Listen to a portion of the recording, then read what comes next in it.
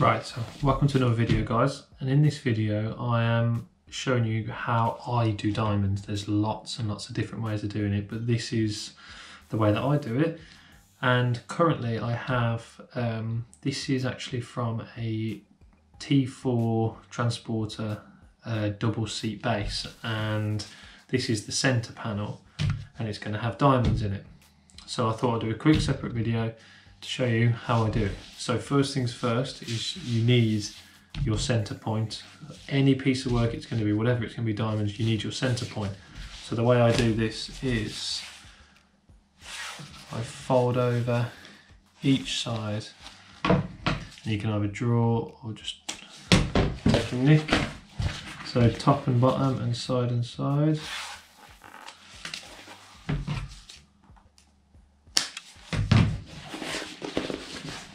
So that's top and bottom done.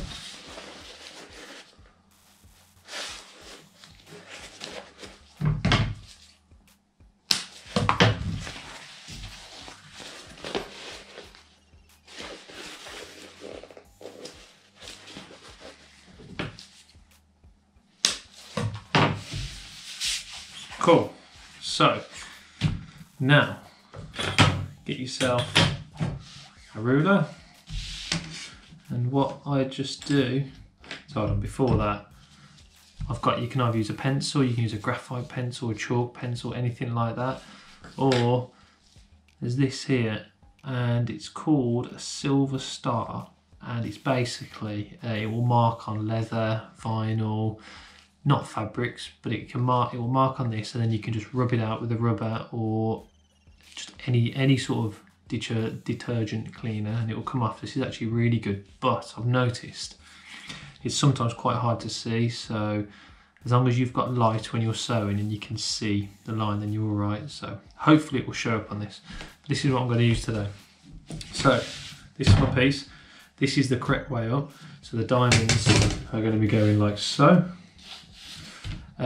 Various different shapes and sizes. You can have 10 centimeters long by 8. You could do squares if you wanted, 10 by 10, 8 by 8. I like to do 12 by 6, so I like quite elongated diamonds. So first things first is I'm going to place the ruler on both of the notches and just draw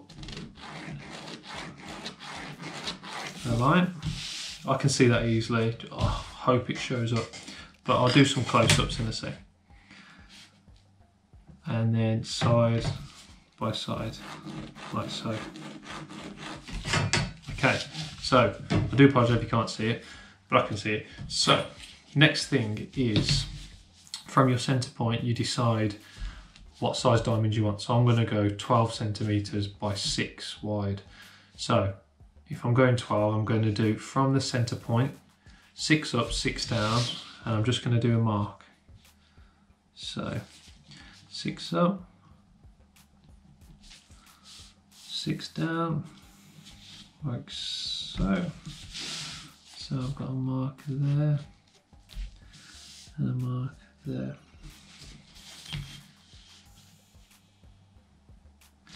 And then, so that's 12 by 6, so it's going to be 3 across and 3 across, which makes you 6.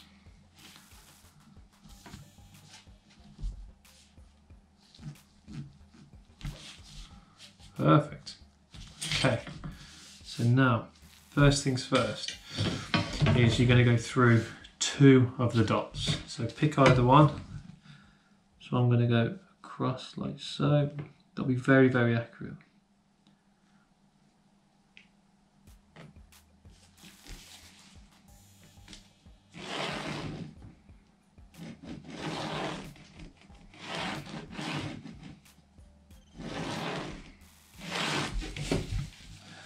Okay, and then we need to go across like so on the other side. So just to make life a bit easier so I can see what I'm doing.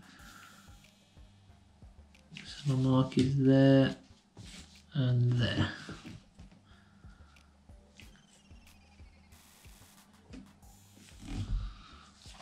And you can just look as well, make sure it's nice and level. Okay, so my two lines are on like so. So now what we're going to do is put the edge of your ruler on the edge of one of the lines you've just drew, and from the center point, which is the most accurate point, you are going to mark on the ruler where it is. Okay, so as you say, I've done this before, so there's already a mark on that ruler, as you can see.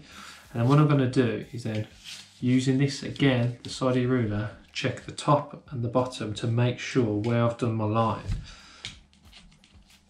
that it's nice and even. So what I've got here, so it's bang on one of the lines, and where my marking is straight across. And same again, perfect.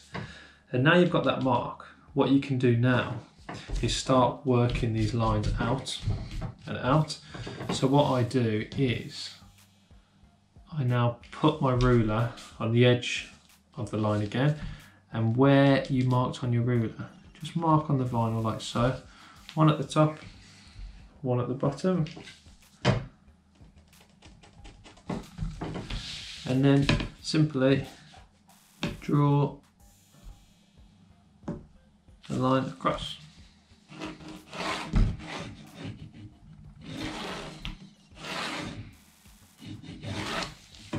And I'll fast forward this video, but I'm just going to go all the way across like so, and then from that line, using the side of that ruler again, facing that way, draw my lines out.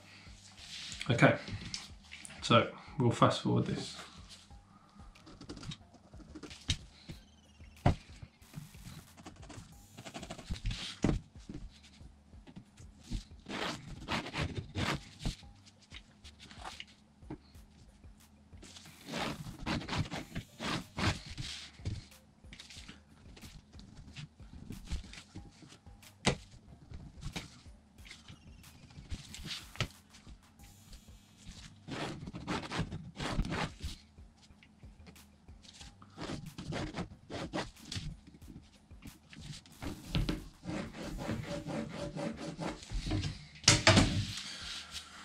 So as you can see, I've just drew all these lines across, and I'm simply going to turn my work around, and then again, using the edge of this ruler, start doing all my lines.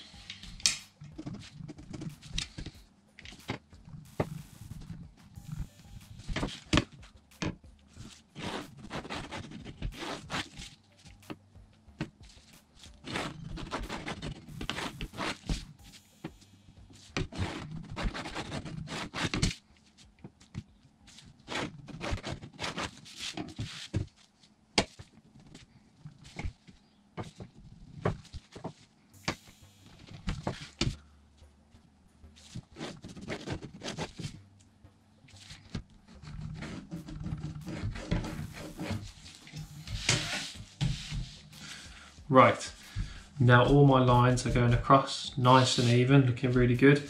Now we need to go across this way, which is going to create our diamond shape. So again, from the 4 markings we did, we now need to go across 2 of them and get a nice straight line.